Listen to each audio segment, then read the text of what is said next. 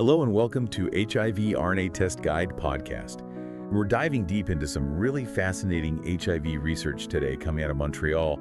Our listeners send in some pretty interesting articles about a potential breakthrough, in HIV treatment, a possible way to actually target these hidden reservoirs of the virus. You know what's so interesting about this is that it could be a major shift. I mean, think about it. For decades, the focus has been on managing HIV as a chronic condition, Right. Antiretroviral therapy. But now we may be talking about an actual cure. That's pretty amazing. What I've been reading is the challenge is that even though antiretroviral therapy is really effective at suppressing the virus, it doesn't actually eliminate HIV completely. Right. It's like those weeds that keep popping up in your garden no matter how many times you pull them out.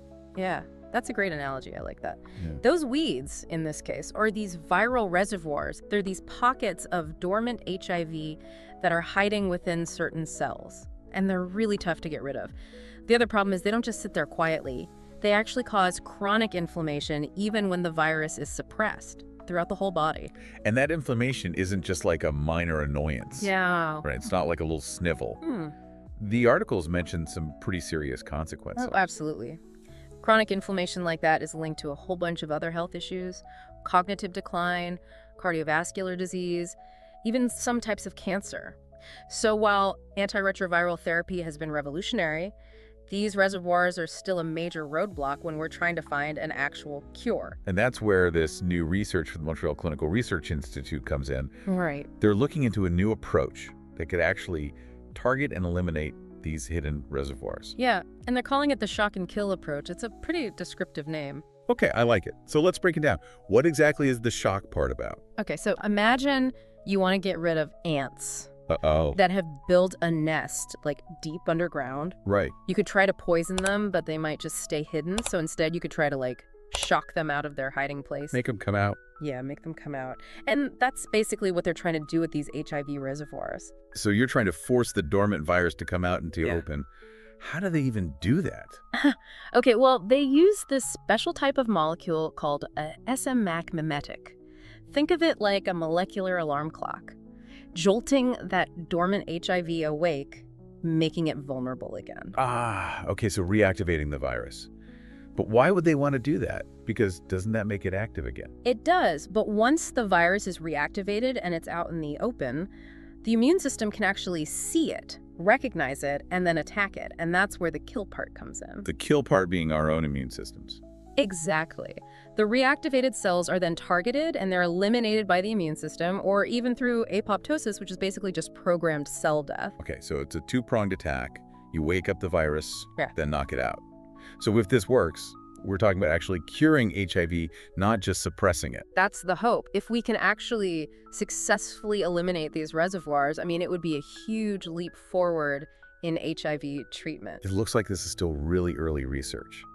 But Dr. Eric Cohen, the lead researcher, he sounds incredibly optimistic. One of the articles even quoted him, and he said, "We are very excited about these results because it is a proof of concept that this approach can be part of an approach to cure HIV." I mean, he's definitely got reason to be optimistic. These early results are promising, but it is important to remember we've got a long way to go before this becomes a viable treatment.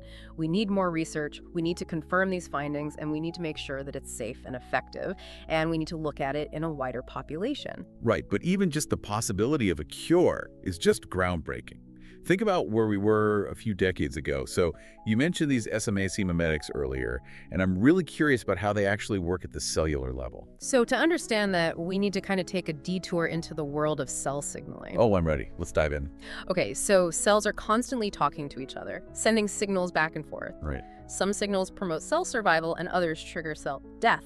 And there's this protein called SMAC that plays a key role in regulating this whole balance. Okay, so SMAC is like a cellular messenger. More like a referee. It helps decide if a cell lives or dies.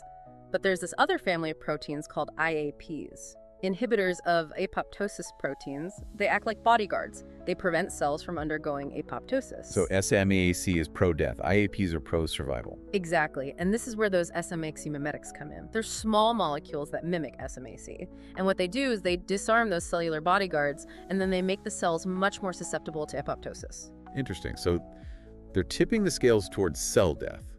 But how does that specifically target dormant HIV? Well, that's a really good question, and it's still an area of active research. But one hypothesis is that by disrupting these survival pathways, SMSC mimetics create an environment that's just less hospitable for the virus, so it can't stay hidden. So it's not that they're directly attacking the dormant virus, they're more like setting the stage for its demise. Yeah, that's a great way to put it. It's about changing the cellular landscape, making it harder for the virus to stay dormant. This is all so fascinating. Yeah. So we've kind of got the shock part figured out. The SMSC mimetics flush the virus out into the open. But what about the kill part? How do we get rid of those reactivated HIV-infected cells? Well, this is where the immune system takes center stage. Remember the IAPs, those cellular bodyguards? When they're inhibited by those SMSC mimetics, those infected cells are way more visible to the immune system. So they can't hide anymore. Nope. They've got this target on their back. The immune system's constantly looking for these invaders, and now it can see them and eliminate them. But wait a minute. Doesn't HIV attack the immune system? Yeah. So how can a weakened immune system fight off those reactivated cells? Well, that is a really crucial point, and it shows why antiretroviral therapy is still so important. They actually work together.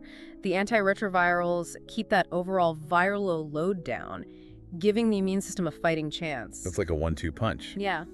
The SMSC mimetics weaken the virus, then the antiretrovirals prevent it from spreading further, and the immune system can come in and take it out. Exactly. And it's this coordinated effort that makes this approach so promising. We're not just relying on one thing, but multiple strategies to eliminate HIV entirely. It's really cool, this whole approach, a real testament to how smart these researchers are that are working on HIV/AIDS. Yeah. And what's so interesting is that these SMSC mimetics were originally developed for cancer. You're right. It's really one of the most exciting parts of this research. Repurposing existing knowledge shows how connected all these scientific fields are. It's a perfect example of how advancement in one area can impact others. Yeah. So we've explored the shock and kill approach, but I want to kind of shift gears now and talk about the bigger picture. What does this research mean for HIV treatment in the future? And what could the impact be for both individuals and society as a whole? It's really exciting to think about the possibilities. Imagine a world where HIV isn't a life sentence. It's something that can be cured. I mean, the impact would be profound. People living with HIV could actually live without fear. You know, the fear of transmitting the virus. They could stop taking those daily meds, and they'd have a level of freedom and peace of mind that I don't think we can even imagine right now. It's almost like too big to even wrap your mind around. Yeah. And then beyond the individual level, what about the impact on society as a whole? Oh, well. I mean, you can see stigma decrease, healthcare costs go down, and then all those resources could be redirected, to prevention and education. Yeah, those are really important points. It's not just about individual health. We're talking about maybe reshaping our whole approach to HIV/AIDS, maybe shifting from a global crisis to a manageable condition. Okay, so let's change gears a little bit and talk about the actual research. We know that this approach is still in its early stages. What are like the next steps? Well, one crucial step is to do some larger clinical trials. Okay. The studies that they've done so far have only involved a small number of people, so we need to know if these results are going to hold up in larger groups and more diverse groups. That makes sense, and that would also help us understand, like side effects and long-term consequences of this approach. Exactly. We need to make sure that any treatment that we're looking at is safe and effective over the long term. Okay. The articles you sent mentioned something about biomarkers. Can you explain what those are and why they matter in this research? Yeah, so biomarkers are basically like measurable indicators. They can tell us how someone's body might respond to a treatment. So in this case, scientists are trying to find biomarkers that can predict which patients are actually most likely to benefit from this whole shock and kill approach. So it's like tailoring treatment to the individual. Exactly. It's not a one-size-fits-all. Okay. Finding those biomarkers could really help personalize treatment, so we're targeting the right people. That makes sense. So it's all about maximizing, that effectiveness. Yeah. And then also minimizing the risk. Yeah, that's the goal. And that's what modern medicine's all about. Okay, so larger clinical trials, biomarker identification, personalized treatment. Those are the key next steps.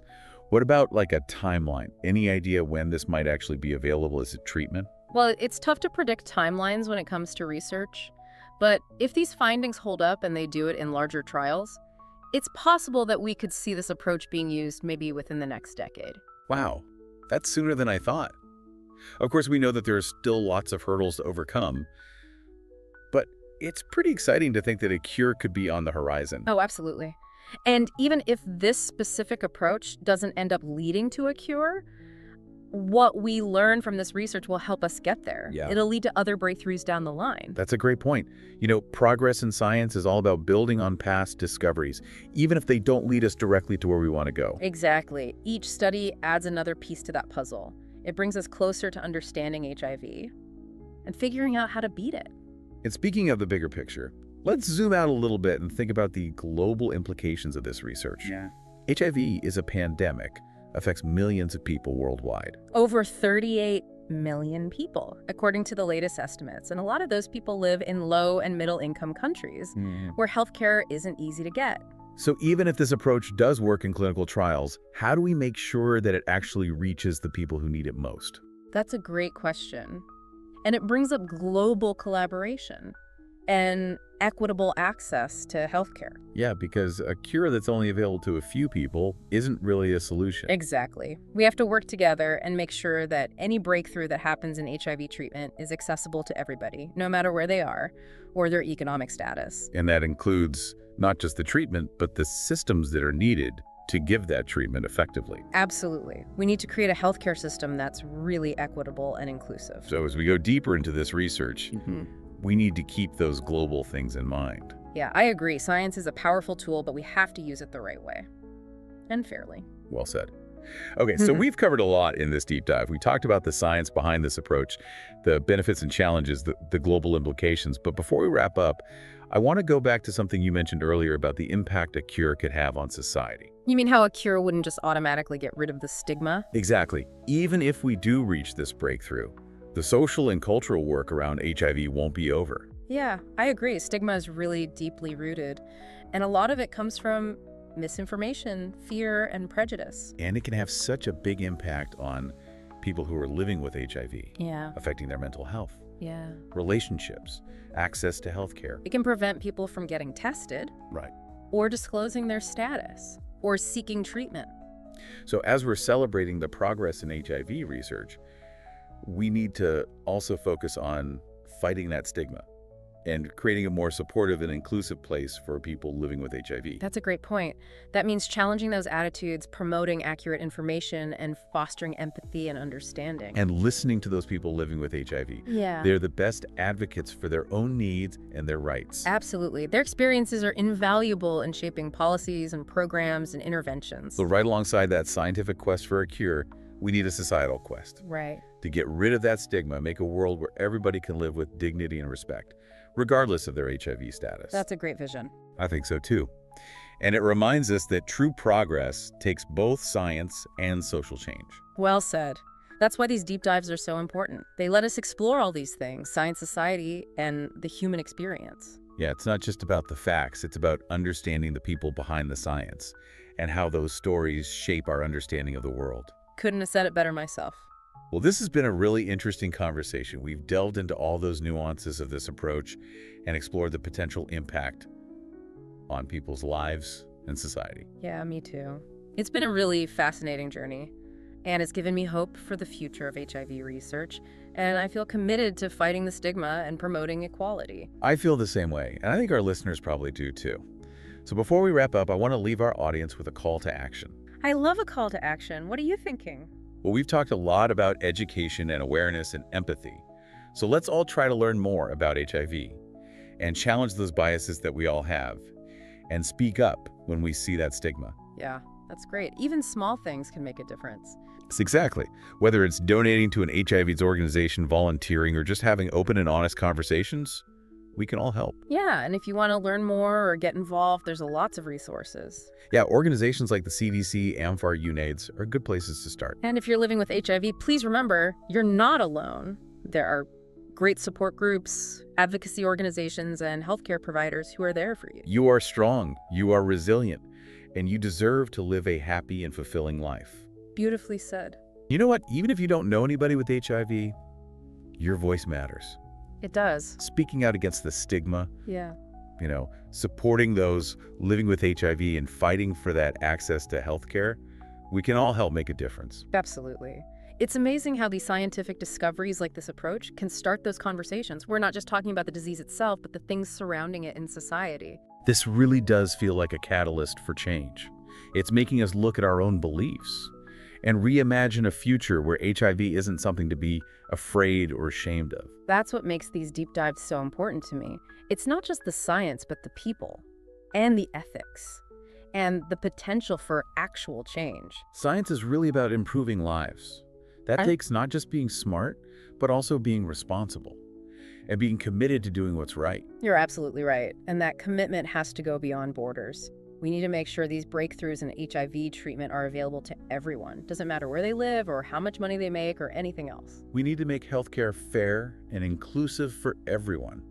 A system where everyone gets to live a long and healthy life. And that means tackling the root causes of all those disparities. Things like poverty, discrimination, and a lack of access to education and healthcare. It's a big challenge.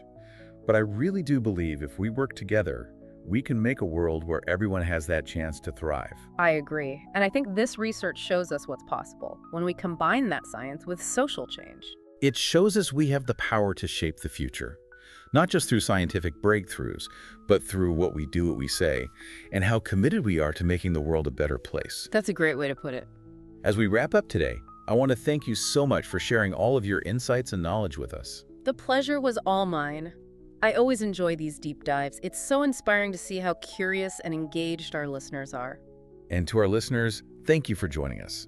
We hope you learned something new and are thinking differently and are inspired to get involved. Remember, knowledge is power. And when we share that knowledge and talk to each other and work together for positive change, we can make a brighter future for everybody. Well said.